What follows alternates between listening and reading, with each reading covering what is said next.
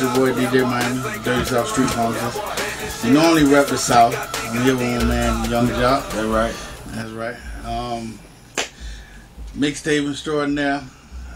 Joc of Spades. I heard it. Yeah. I do my homework, doing a little research. What are you doing? I mean, what do you got coming up? Man, really, I'm gonna tell you straight up, man, Miami, for real, dog. Like, right now, I've been in the lab just working, cause you know it's one thing to go away and try to come back, and it's one thing. It's one thing to go away willingly and come back.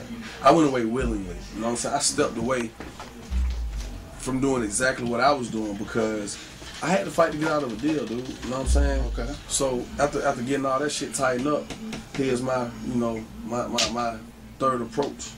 Okay. At stardom, at success. And I must say, it's not hard and it ain't easy either. Right. But it's just the right mix of everything, from the hustling, the music, the business.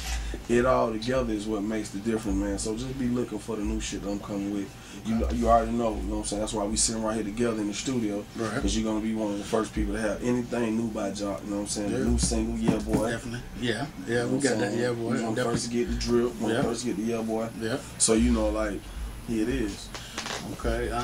Speaking of the situation that you were in when you walked away from the game, what is your situation as far as right now? I mean, I see all the swag scene change around. Well, basically, man, in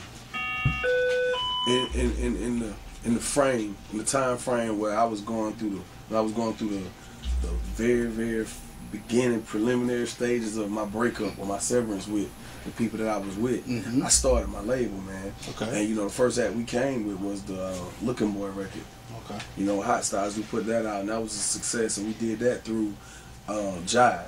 Okay. So basically, what happened was, while I was still going through everything, I ended up putting out the GS Boys with, I ended up putting out the GS Boys with the Stanky Leg.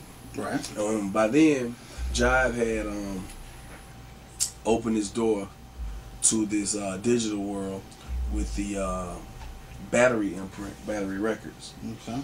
So we had two major million-plus unit sellers when we dropped those two records, one on Jive, one on Battery. Okay. So in the time I was kind of going away as Young Joc, the artist, I walked into a new space as Young Joc, the CEO, with a new deal through the Battery Jive system. Okay. But at the same time, while doing that, Joc, the artist, the entertainer, signed his own deal through his own imprint, Swag Team, Polo Grounds, Jay. Okay. You understand what I'm saying? Yeah, I understand. So, you know, I'm working, man. I'm trying to make the best of all this, God. So really, you're a boss in your own right, then? That is, man. Okay. I respect that. Realistically, though, you know, that's how I was able to walk away from my situation, unlike most people. Right. Because I already knew what it was, what I was in, and it was just like my ace in the hole, my trump card. I never said nothing to the very end.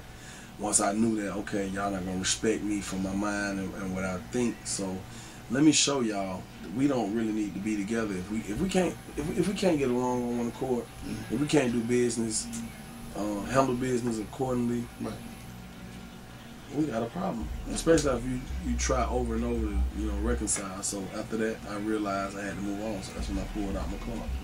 I understand that. So, you know, while we're on camera, we could hope to see a DJ Miami and Young Joc mixtape, right? I mean, let's do it. I'm gonna be honest with you, man.